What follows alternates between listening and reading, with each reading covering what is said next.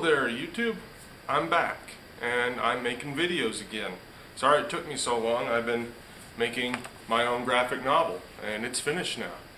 I'm actually working on getting it published. I'll show you a little bit more after the video. This video is going to be a tutorial on how to develop concept art, such as making new characters, or later on I'll do landscapes, but this will be more like portraits and characters and whatnot. So stick around and let's begin. Okay. First you want to take your rough idea or things that you want to get out of your head, or your concept. You want to design individual pieces of the concept, which is good for doodling. So like, say I want to come up with a character who I'm thinking like kind of like a swordsman or something. You know, that's just me. So I'm going to start with that. So first I'm going to design like anything that's a piece of him. Like maybe his sword, what his swords would look like, things like that. And these don't have to be great drawings. They just have to be simple enough for you to understand what they are. So there's a sword. I don't know if that's the best looking sword. So I'll design another one. Now you just keep designing things until you feel that you're comfortable with the way it looks. You feel that that's how you think it should look, and that'd be pretty cool. And you do the same thing with, as I'm doing with the sword, with everything to his gloves, to the shape of his head. You know, everything like that. So I'm just coming up with different sword designs. And this would be like a different hand design. So I think of like a cuff link or something like that for his arm. And then this would be his hand right here. These are really simple drawings. They don't have to be really complicated or anything. You know, and you can do the same thing with his feet. Come with better designs for his feet and stuff.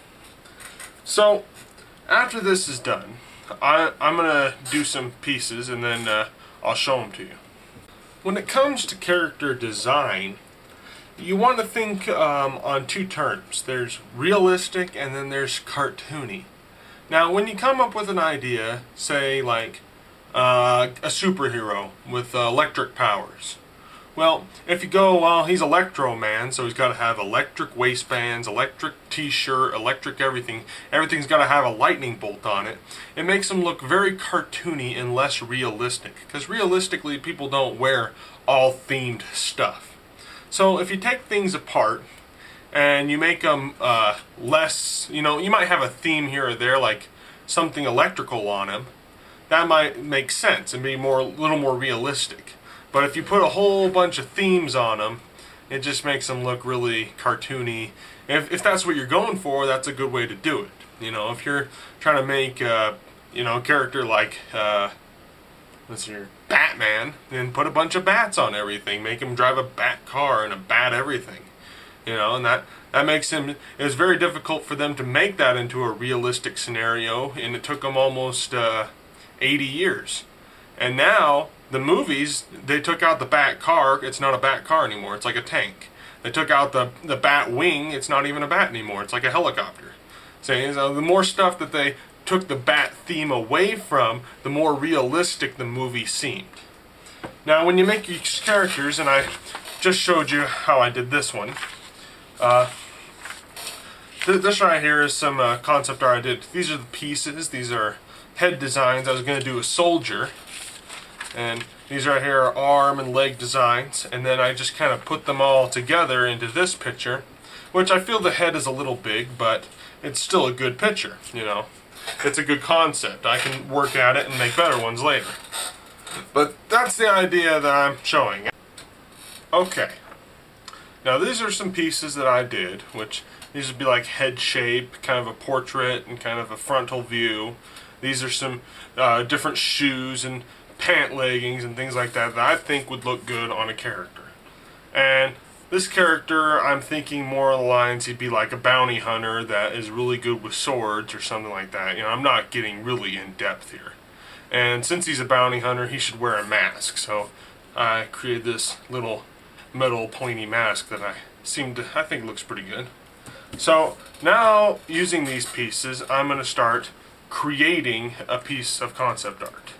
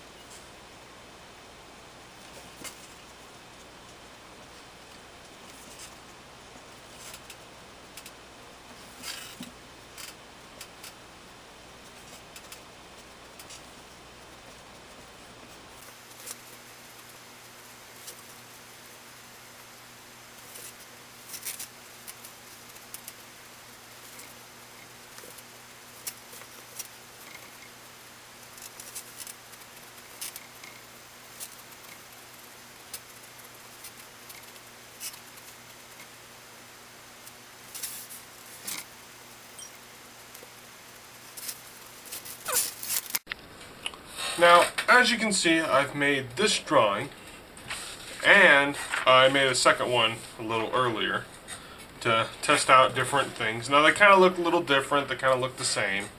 I mean, you can decide which one you like better. It's just a kind of a... That's why you make concept art, to make a better and better description of what you're thinking. And I like these. I think they're pretty good, and I think they make really good characters later on. And I hope that you get the same results with your concept art. Just start with little pieces and then put them together into one portrait. But, you know, just kind of go ahead and decide which piece you like. Do I like that one, or do I like this one? You put a check mark or something to remind you that's the one you want. Because sometimes you get confused, because there's piles of concept art that I have. Little pieces, snippets, and stuff like that. And by the time you finally get it compressed into one picture, you kind of decide, well, that's what I want the guy to look like. That's what he's going to look like from now on. And that's really helpful when you're making comics, movies, video games, anything like that. I hope this helps. I'd like to show you a little bit of my graphic novel, which I just finished. Here it is, all bound together. I bound this one myself. And it's got 186 pages of drawings that took me about a year to do. And you can see them all here.